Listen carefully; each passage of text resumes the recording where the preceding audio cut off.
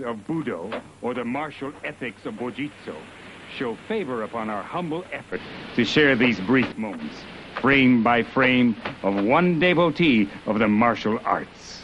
Sensei Tadashi Yamashita has spent the major part of his life immersed in the various ancient forms of Bojitsu, which is the term used to denote the art of combat or martial skills. But to simply have the ability to demonstrate Bojitsu while foregoing the Budo or the martial ethics, one would fall short of the true intent of the traditional Budo warrior. The code of conduct known as Bushido was the Budo or creed and ultimately the way of the warrior.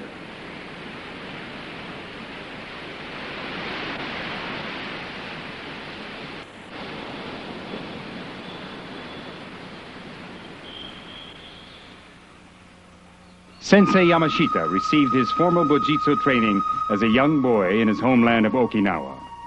It was in Okinawa that modern-day karate, bare hand or empty hand techniques evolved, and the skills of kobudo, weapons, which were ordinary harmless tools used as weapons of self-defense, were refined, perfected, and many of these traditional techniques were passed on from father to eldest son, or from master to worthy disciple.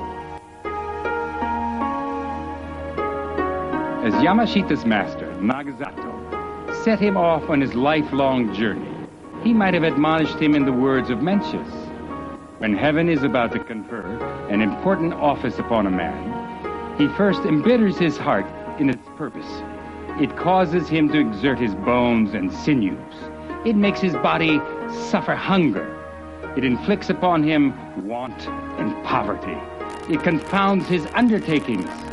In this way, it stimulates his will, steels his nature, and thus makes him capable of accomplishing what he would otherwise be incapable of accomplishing. Know thy enemy and know yourself, my friend. In 100 battles, you will never be in peril.